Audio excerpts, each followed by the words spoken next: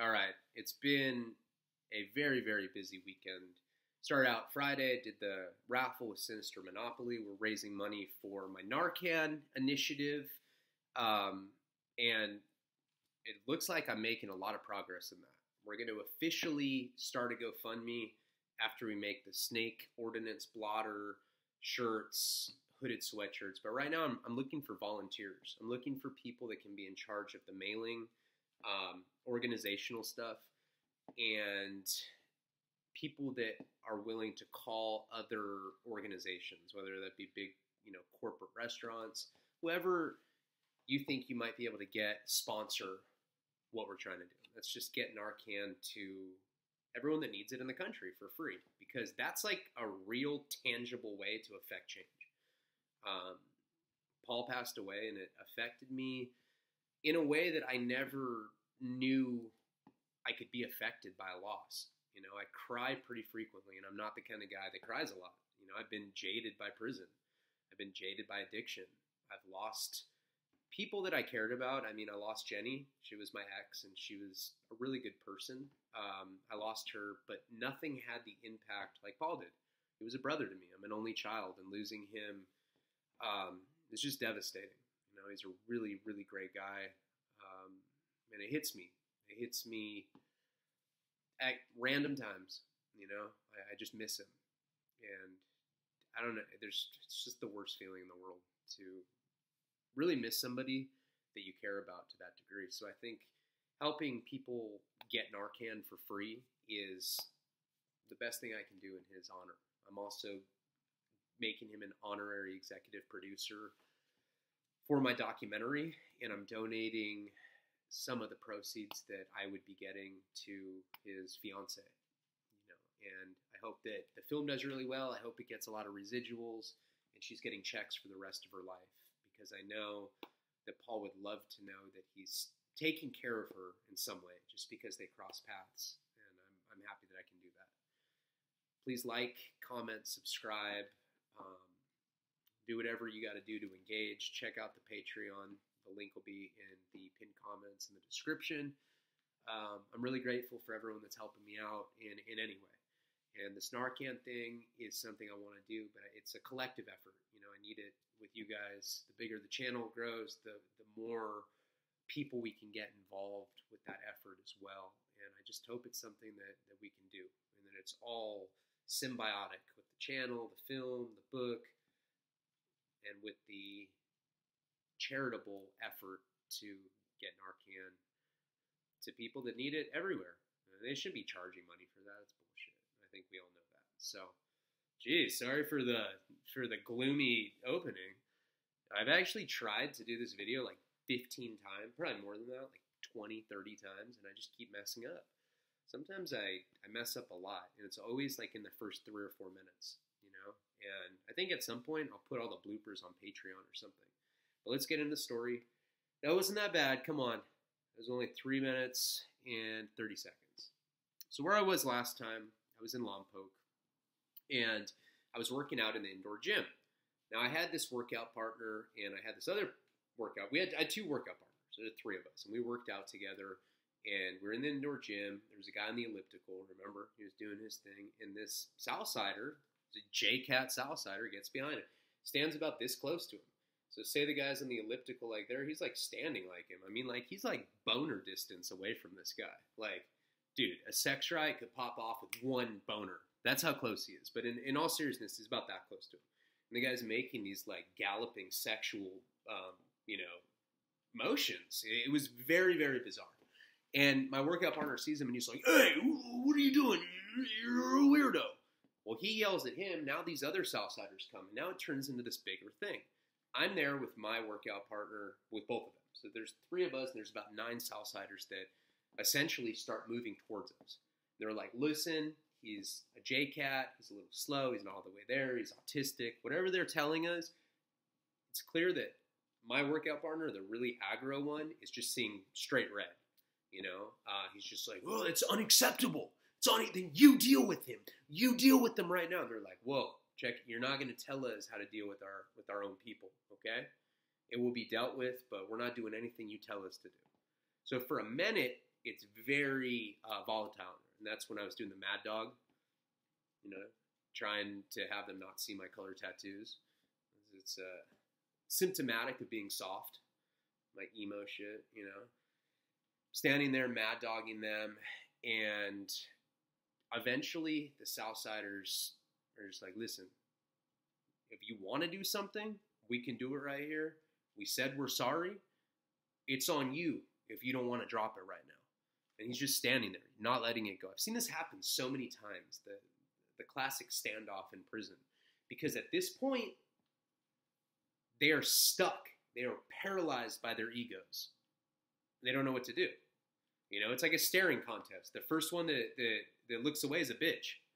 But the stakes are much higher. It's very complicated because if he hits them and a riot pops off, he's going to get hurt by the white people for starting a riot over something stupid when they said that they would drop it, and vice versa. Same thing can happen with the Mexicans. But at the same time, you don't want to show your posture and then be the one to back down. Very, very complicated. Eventually, he just kind of looks at me. He's like, let's get the fuck out of here. We walk away. Scared. I'm still in that point in my prison career. Now, I had PTSD when I came out the first time. During my 5-year term, I came out and I was noticeably different. I was more jealous. I was more controlling. I had separation anxiety, and I had anger outbursts. And it affected me for sure. When I got out, people said that I was different. I mean, I was different physically, too. I was in, really good shape. I'd been lifting weights. But the way that I carried myself was different as well.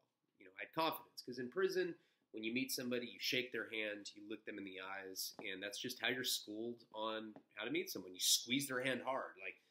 It's some manly shit. And then you do it out here on the free world, and, you hear someone's fucking hand crunch, and you're like, ugh. People out here aren't like that. The bravado that exists in prison is not out in the free world. It's just how it is.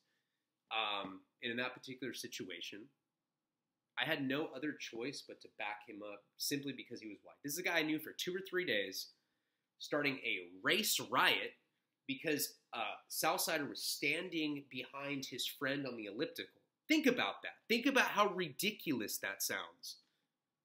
That's the kind of thing people get murdered over in prison. And I still had fear at that point. This was my second term.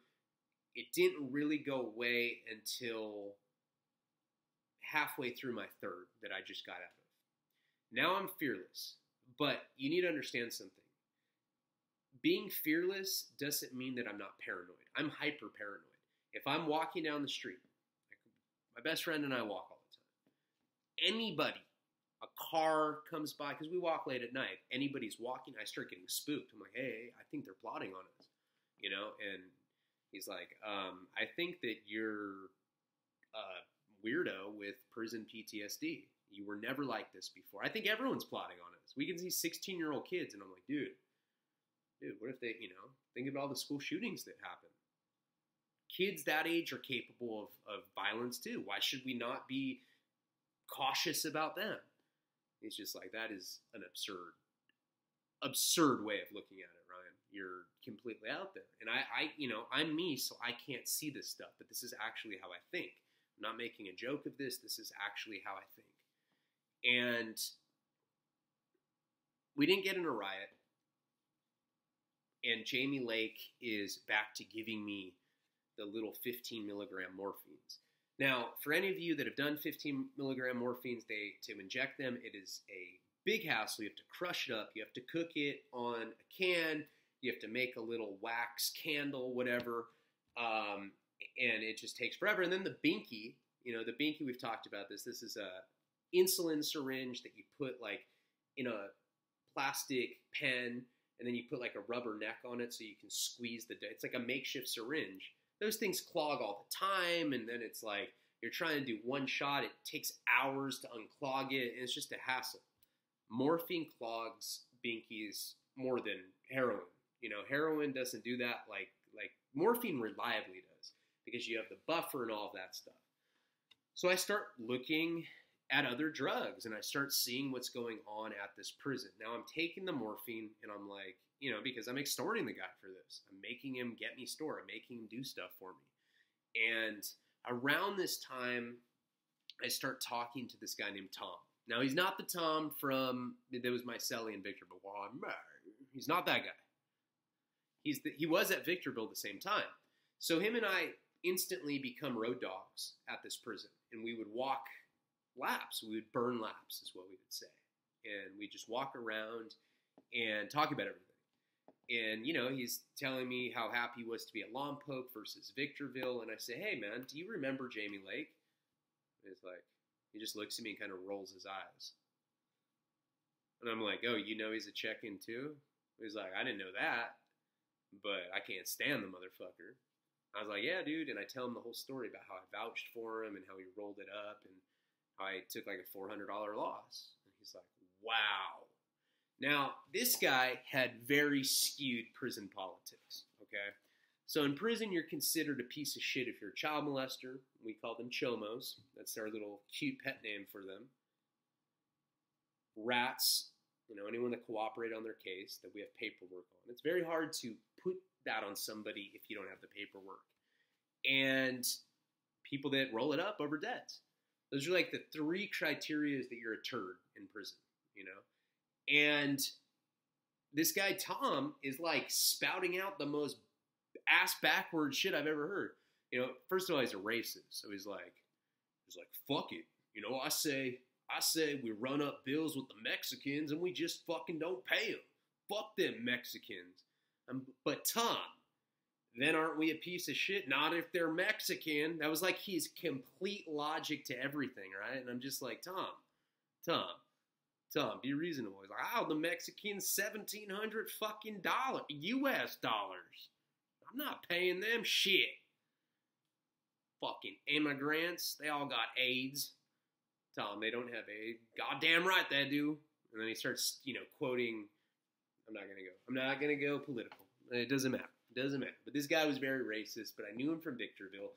And I'm like, oh, Jesus, this guy owes $1,700 for drugs to the Mexicans? Maybe I shouldn't be walking with him, But that was like the only person I really knew. So we start, I'm like, well, what's up with the drugs here? Like, where's the heroin? And I'm telling him that I'm extorting Lake.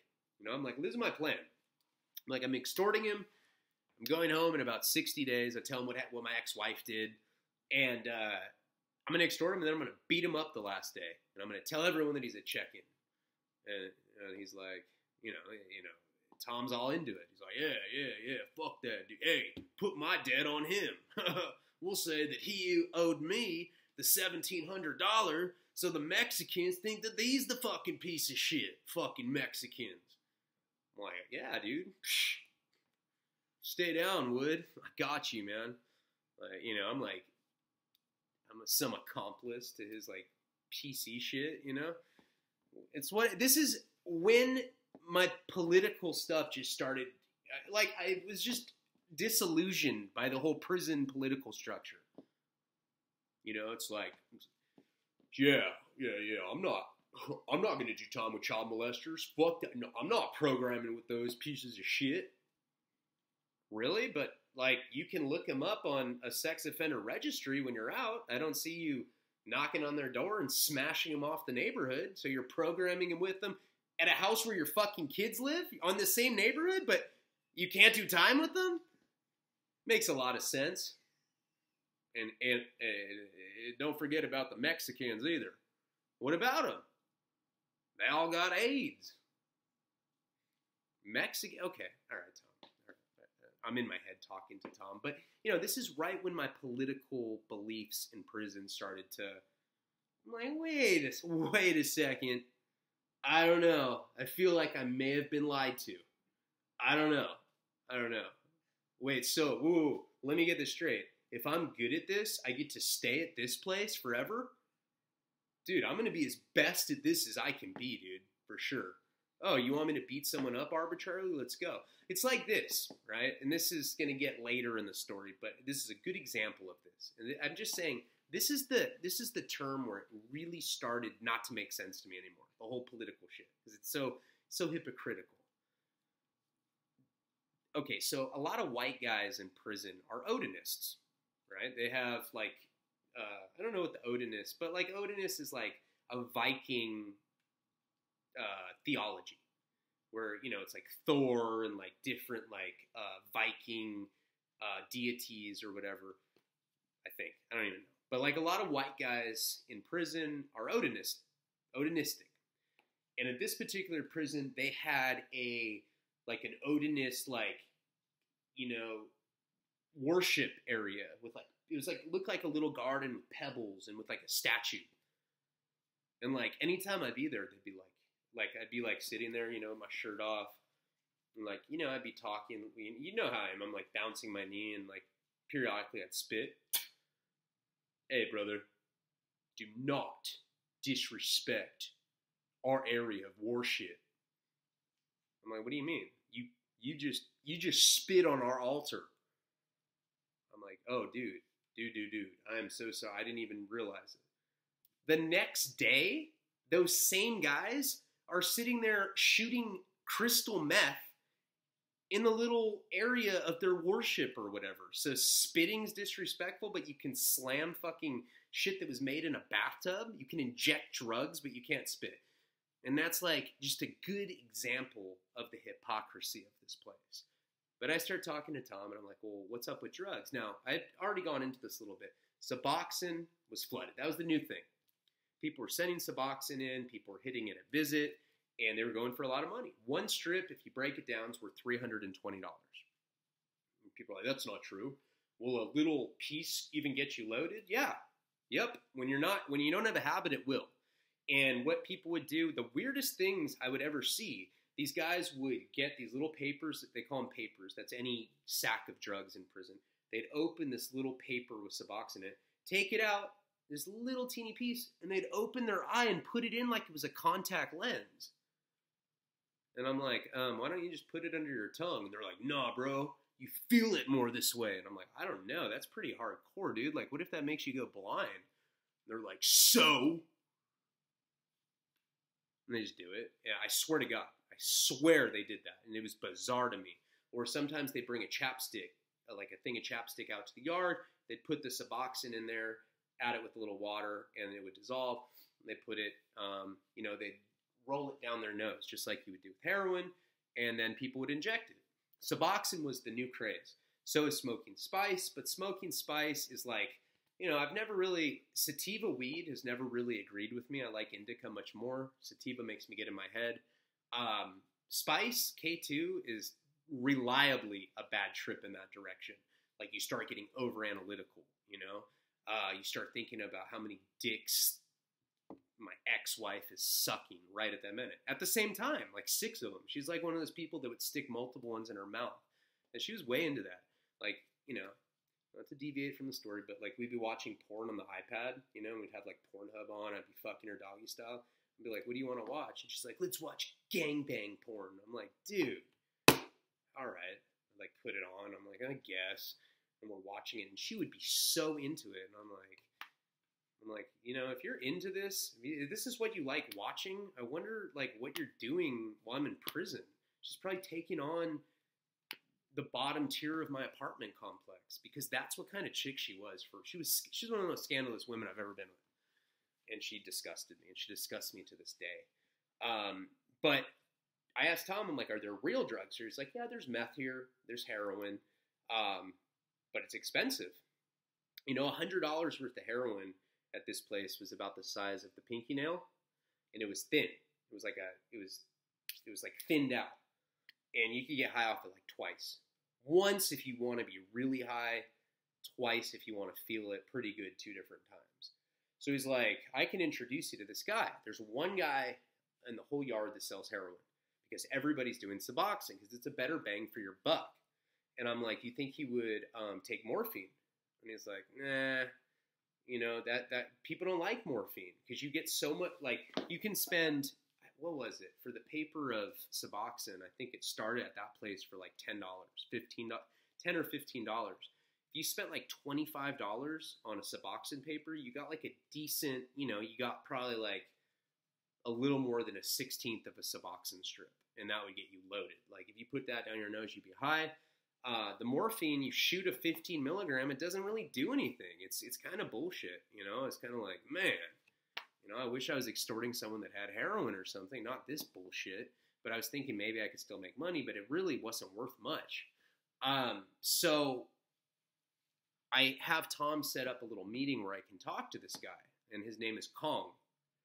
And he's not a Southsider, he's a Paisa, but he looks just like a Southsider. He has a shaved head, and he has like really crazy tattoo work. It's called a helmet all over. You know, he's just black. He looks like a convict. Looks like a Southsider, but he can't speak English. And so Tom sets up an introduction with this guy. Now, he's like a pretty big guy, and he has like another like Paisa with him that's translating. And my friend Tom's like, yeah, you know, his money's good. And, you know, the Paisa's translating it to Kong, and Kong's just like nodding, you know, and we're walking the lap and, you know, on the track. And I asked him if I can get 100 paper. And he said, how are you going to pay for it? And, of course, the Paisa's translating this to him. And I say, hey, my parents are coming to visit me in a week. I can do a send-out. Meaning when my parents come visit me, I was planning on telling my parents, hey, instead of putting money on my books, can you put money on this other inmate's books? I owe money, and I was buying stamps, whatever. You know, my parents generally would do that, even though they weren't putting money on my books at this point. But I was just, it's dopamine optimism. Oh, I'll figure it out tomorrow. Who cares if I could get killed over this? I just want to get loaded now. And that's really how I always operated. Not a good look in prison. It's very hard to be considered a solid inmate when you are operating on that level. And if you don't have people that are sending you money, then it tends to go bad for you. You know, you're either rolling it up or, you know, your words poo-poo. And everyone says that, you know, and it affects you in any area. You're like, hey, Brad, you want to play basketball at 3 o'clock today? Nah, bro, your words poo-poo. And they won't even play basketball with you. So it affects your drugs, it affects your recreation. Every aspect of your good quality of life in prison is affected if your reputation is tainted in any way by you being a liar, having a bad word. So it's a very big deal to not have a bad word in jail so you can play basketball with Brad. So we work it out where he agrees to front me the heroin, $100 worth. He brings it out to me. I'm like, all right, cool. Now that morning I had already done a Suboxone, I think. I think I had done a Suboxone. Yeah, Tom had a piece and he blessed me with one, something like that. And I felt it, you know? And I was like, I don't even want these morphines. Maybe I'll just save them up so I can get really loaded, you know? The little 15 milligrams not doing much, which is surprising because a little piece of Suboxone would. You would think morphine would affect you more than that. Suboxone has a higher affinity. So, you know, a small amount can actually get you there. So I'm like, well, I'm going to wait until the following day to do the heroin because I had taken the Suboxone. And I had it all set up where I was going to do the send out when I went to see my parents at visit. So, you know, Jamie's still giving me his morphine, and, you know, every time I'm with him, I'm like, you know, I'm like, thanks, man, you're a bitch. And like saying it loud enough where like people are like, and next morning, I'm walking laps with Tom, and, you know, I'm like, the binky that I had been using in my unit had broken. So I'm asking him if he had another one. So this always creates a big issue in prison. If you have a binky or if you have a syringe and it breaks and you're like an IV heroin user, you have to figure out a way to use somebody else's binky. Now, a lot of times, you know, there's not more than one binky in a unit. So I had to go all the way to Yard, find Tom, talk to Tom. Remember, it's controlled movement. Then an hour has to go by. He has to go back inside, tell the person that has the rig to come out, you know, oh, hey, dude, be sure to tell him to bring something that we can wash it out with, like bleach or something so I don't get, you know, communicable diseases. And of course, nobody ever brings that. They just bring the rig and you're like, fuck it. And you just do it anyway, which is horrible. And then you're tripping on it for like years afterwards. You're like, oh my God, cannot believe I shared with that guy.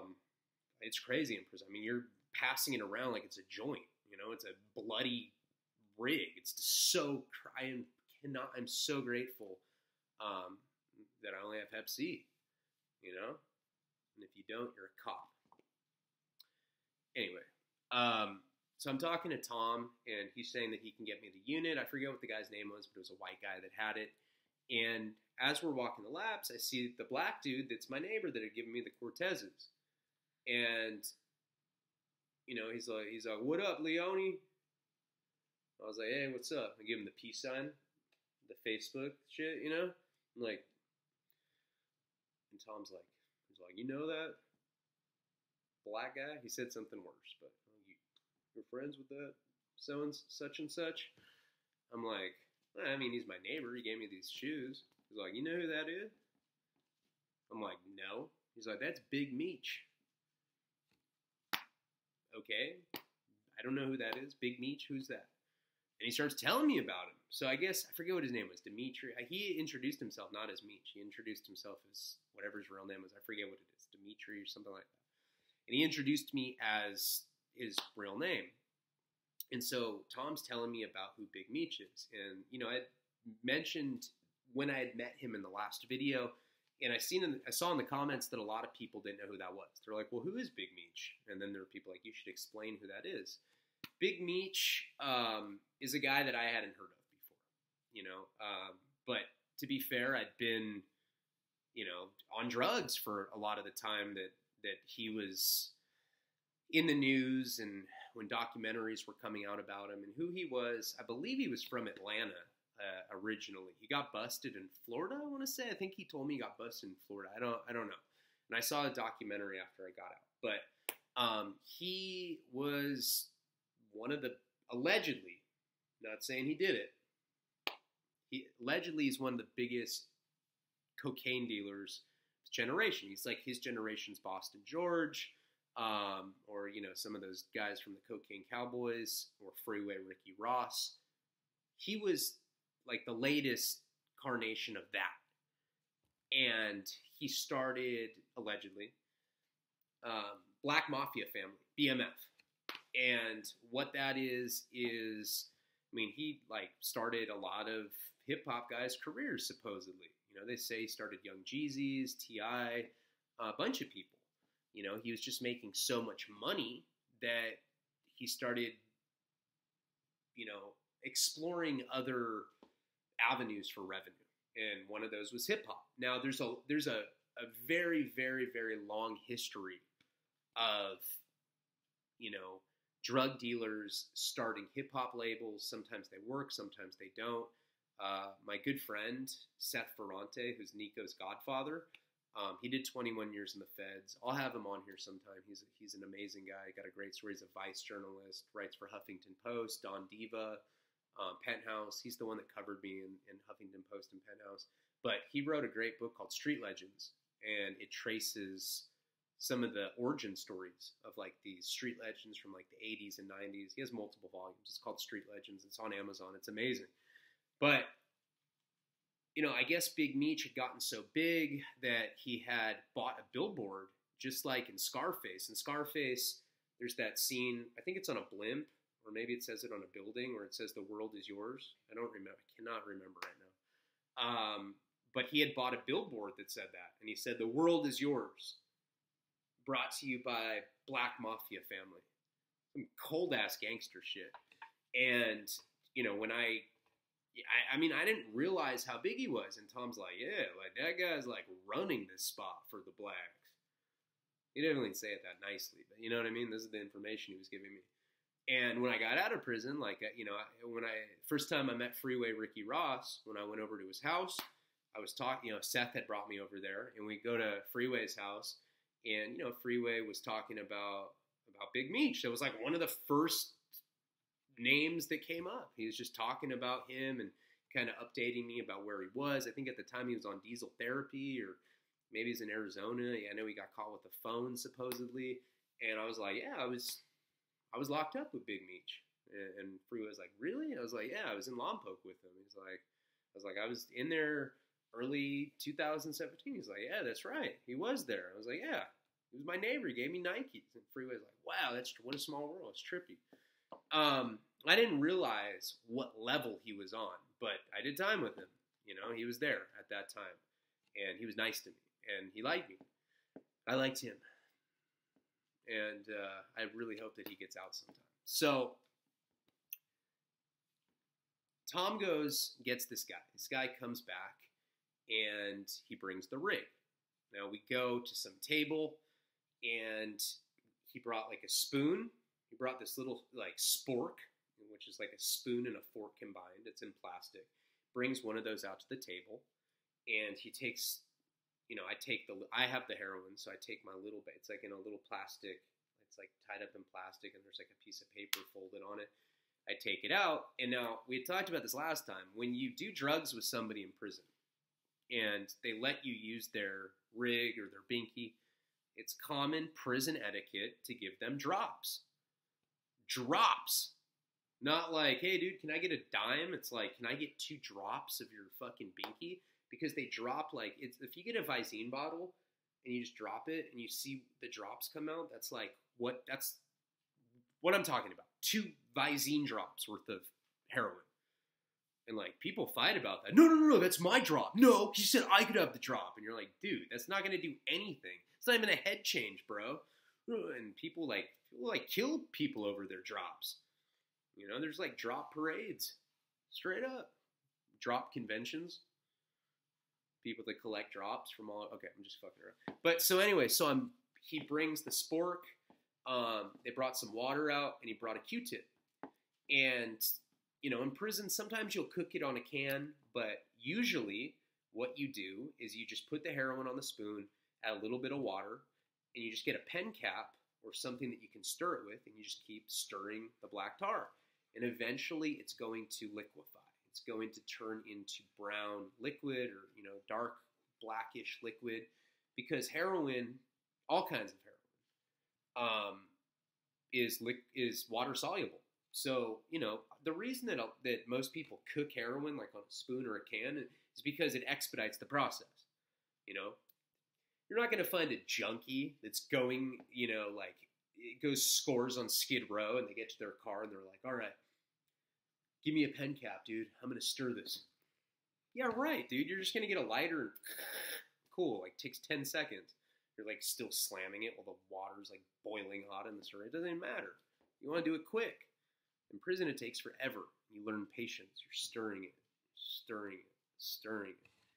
We draw it up and, you know, they're like, do you know how to use a binky? Now, everybody's there because they want drops, you know? It's like, for the most ridiculous reasons. Dude, who gave you your coffee mug when you got here? Who gave you your plastic coffee mug? Me, bro. Don't forget about me when you're doing those drops. There's people I don't know. There's like some random Native American in line. I'm like, what the fuck? Everybody just wants a handout because like nobody buys heroin at this spot. It's like a luxury item, you know? And like I gave the dude who had the syringe, and I gave Tom a couple drops. And I did a big old issue. And, you know, I'm trying to hit myself. Binkies are hard to, they're easier to hit with because you don't have to pull the plunger and like, you know, find blood and then push it back in and like kind of balance the needle in there. With a binky, you just stick the needle in this little crackle of blood. It almost looks like a thin, you know, like a string of blood will go through the plastic pen. That's how you know that you're into a vein. You know, it doesn't, you know, blossom and like flower out like a lot of blood like you would in a normal insulin syringe. It's just like it's like a little thread of red. That's, you know, and then you just like you stick it in and you just bend the rubber. And by turning the rubber and bending it, it pushes the dope into your vein. Some people have it down like they can do it like that. You know, some people prefer binkies. I mean, I can go either way. But at this point, my veins were pretty beat up. And so I'm trying to hit on my leg. We're just on a table. There's like, you know, it's ridiculous. You see guys like jogging with like headbands on. They're like waving at us. And we're just like trying to hit our neck with this little binky. eventually I had to hit my neck. And like, even though I've hit my neck a lot of times, I still have like a really good, let's see if I can get it. It should be right there.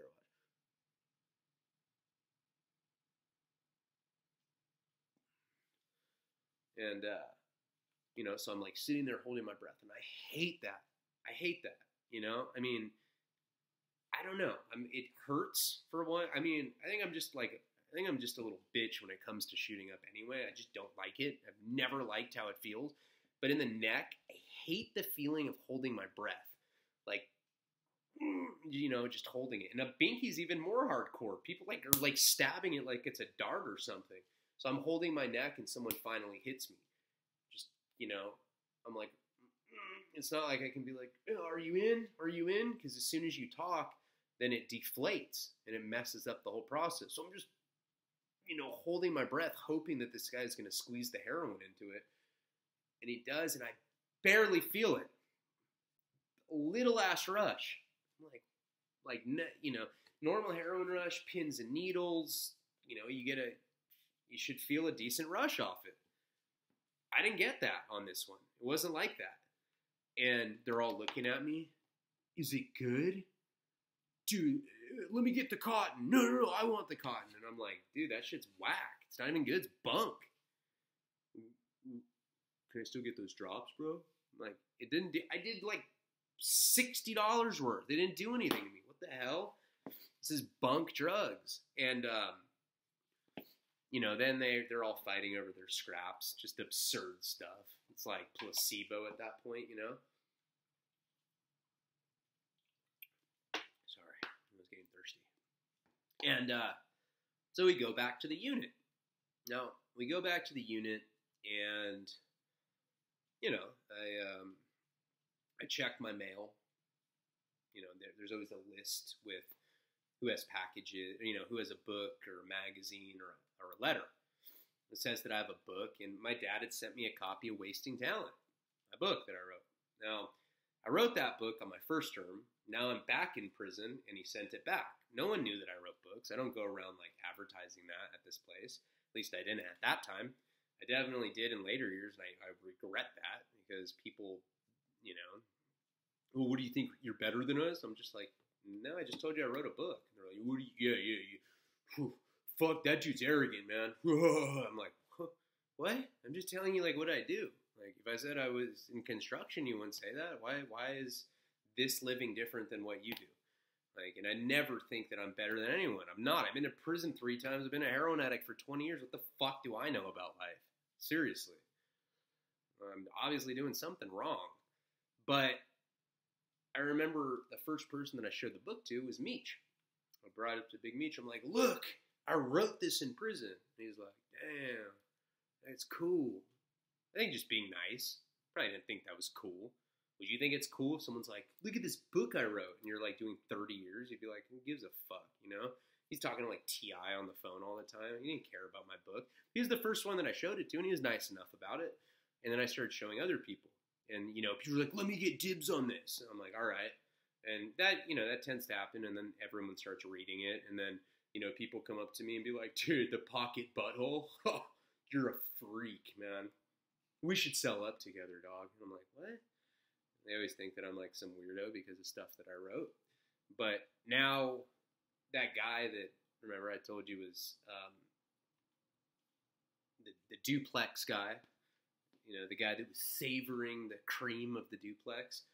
Now he started imposing more rules and weirdo shit. Like, you know, because I still had half of that paper. I still had heroin left. And I go in there and I'm like, hey man, just out of respect, do you care if I get loaded in here? Because the guy that had the binky let me hold on to it. It's just scary going through the metal detector with the syringe, because sometimes they'll give you like extra time for that. You know, I was doing a violation, so I didn't have good time to lose, but it's still the kind of thing where you don't want to get caught with a syringe. That can be a DA referral. You know, they can like send that to the FBI, and the FBI can press charges on you for having a syringe, because it, you know, it's a vehicle for communicable diseases and overdoses. It's dangerous. It compromises the safety of the institution. I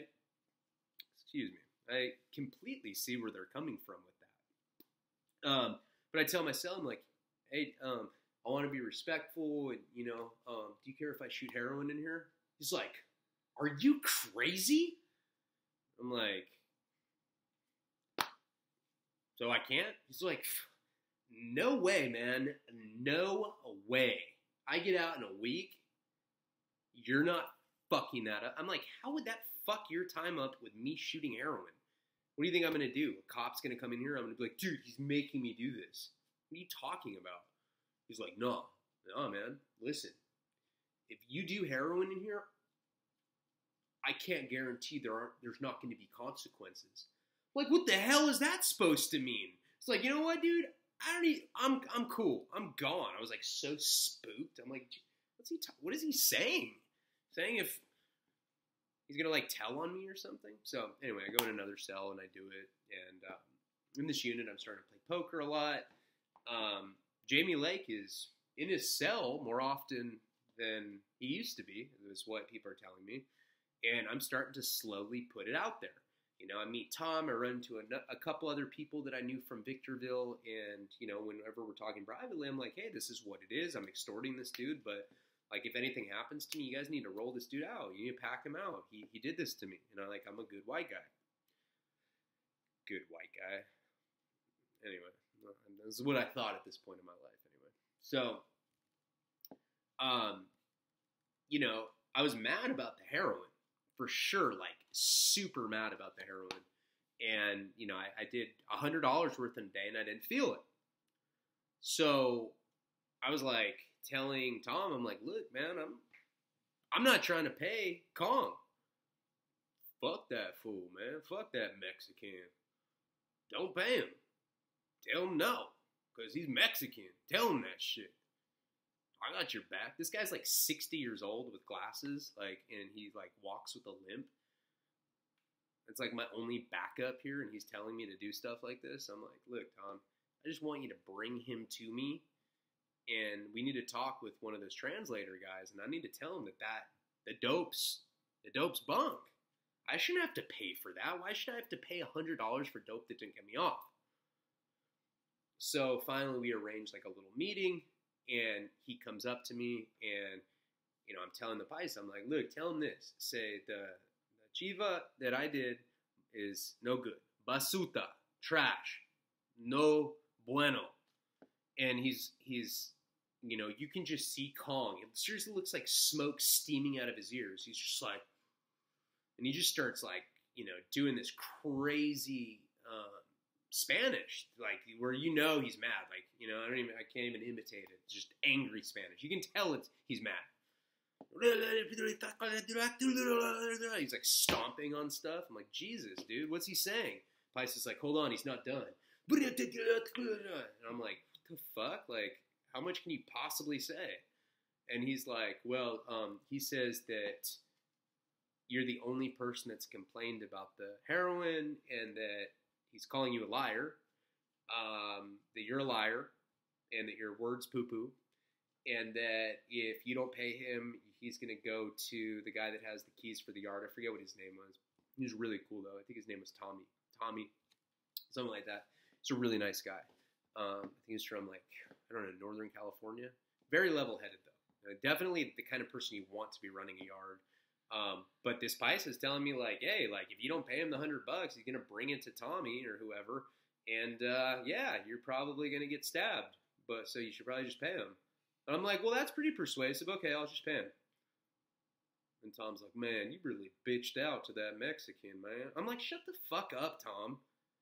How long have you been in prison? He's like, 27 years. I'm like, yeah, dude, I'm not listening to you. Whatever. Go back into the unit. I'm all mad, like, Kong got over on me. And I remember getting on the phone to call my wife. Having a bad time at prison, although at least I didn't get in a riot. The morphine that Jamie Lake's giving me is pretty bunk.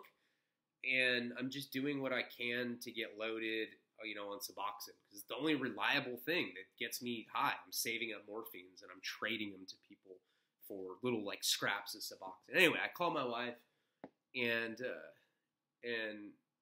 she's telling me that she she starts, well, okay, first of all, we've been emailing every day. I hadn't mentioned that yet. And the thing that she told me before this call is that she was moving, that she can't pay rent anymore and that she's moving. And I'm like, what? She's like, just call me on my lunch break today. So I ended up calling her that day, after Kong had checked my ass. And I end up calling her, and she picks up. She's like, hello. I'm like, listen, what do you mean you're not paying rent? She's like, I can't afford it anymore. I'm like, why not? She's like, I tried to get a new place, and this black guy, he ran a scam on me. And I'm like, what does that mean? And she's like, I gave him $4,000 and he left. I was like, how does that even happen? What do you mean? And apparently she had like answered some Craigslist ad. She's like a Craigslist superstar. And some random black guy in LA was like, yeah, I have an apartment that I'm renting and there's no security deposit. I just need $4,000 and I'll give you an extra month for free. Some bullshit. It wasn't even his place. He probably just had the key to it. Some scam like we had talked about, which I thought might be a good idea. Now it's coming back to get her. So I guess she had given him $4,000. She had been planning the escape. Well, yeah, fuck paying my rent. Fuck my credit. Thanks. And she had given this guy money and then he ghosted her. Phone straight to voicemail. She got jacked for $4,000. And I'm like, oh, honey, I'm so sorry that happened to you secretly. I'm like, yes. I hope you suffer out there. Only thing, I don't want the kid to suffer, but like, she deserves anything like this. It is straight karma coming back to her. Apparently she got jacked and she wasn't going to be able to pay the rent anymore, and she's on heroin, and she's like, and I'd been putting a lot of thought into it. I said, you know what? I've been putting a lot of thought into our relationship. You're right. Because she'd sent me an email and she's like, these are the things that are wrong with you. Oh, number one, you are such a drug addict. Number two, you're the dirtiest person I've ever lived with. Number three, you're lying. You telling me that you're going to the doctor and then you're gone for 5 hours. This is what I'm reading off the email. I can just hear this bitch's voice, it's so ingrained in me. Ugh. But she wrote me this list of like 20 things that if I changed those, she'd give me another chance. It's like fucking terrorist hostage demands. Like all these, well, you need to switch from menthol to regular cigarettes. It's like, what? She hates the smell of cigarettes, but if I stop smoking menthol, that's okay. Just way out stuff, right? And so I'm like, listen, I've been putting a lot of thought into it, and I think that you're absolutely right. And she's like, what do you mean? I think you're right. I think that we're no good for each other. You're right. I'm a heroin addict. I'm a piece of shit. I'm an alcoholic. Messy. I'm a liar. I'm a cheater. I'm a manipulator. And I'm not good for your son. I was like, the fact that there's a child involved is the point that I need to walk away. You're right. And I'm not selfish enough anymore where I'm going to try to make apples out of oranges and I'm going to make this relationship out of something that it never was. We got married. I was living on my friend's couch. I was out of material to write about. And I was like, dude, I should marry this crazy fan that sent me a letter. And like, we're taking bong loads. And Jeff's like, yeah, sounds cool. He was joking, but I wasn't, because I'm a psycho. And I really married her. And now I'm in this situation. I'm like, we should have never gotten married to begin with. Not when you have a 5-year-old kid. It's not fair to him. It's a toxic relationship. So you're right, and I'm going to walk away. And she's like, oh my God, you're breaking up with me. It's like, I'm not you're the one that wanted to separate, but you get to fuck other people. I'm fucking a rolled up mattress thinking about you fucking other people. And, you're the one that brought up separating first. And she's like, oh my God. Tylenol 3, of course. She's You're doing this to me now. I'm like, what do you mean? You're not paying rent. You send me $10 after I took risks for you and sent you $3,000. What do you mean? And she's like, I'm pregnant. And I'm like, what? What'd you just say? And all I hear is sniffles. I'm like, did you just say you're pregnant? Hello? Dial tone. And we will get into what's about to happen with all of that in the next installment of my second time in federal prison. Certainly appreciate everybody that watches my content. Like, subscribe, comment. Check out patreon.com/RyanLeone. Love, light, and